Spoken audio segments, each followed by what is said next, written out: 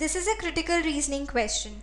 In the given paragraph, the author says the costs of monarchy are unjustifiable. There are costs related to maintaining luxurious lifestyles, to maintain and run palaces and other royal residences. The author goes on to say that the head of state expenditure in 2007 and 2008 amounted to 40 million pounds, and the cost of security associated with it is expected to exceed or is estimated to exceed 50 million pounds a year. We have to identify which of the given options weakens the argument. The argument is that costs of monarchy are unjustifiable. Let us look at the options. Option A says monarchy is highly cost effective when compared to the alternate expense of maintaining a presidency with a large staff and equally stringent security requirements.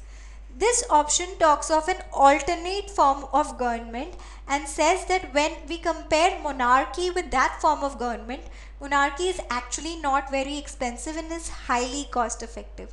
So it definitely weakens the argument. Option B. Royal residences are held in trust for the nation and would require the same upkeep costs whether they were inhabited by a monarch or not.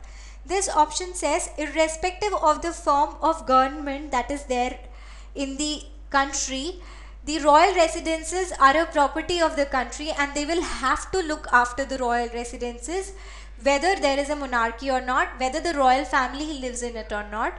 So this cost remains the same irrespective of the form of government. So this definitely weakens the argument.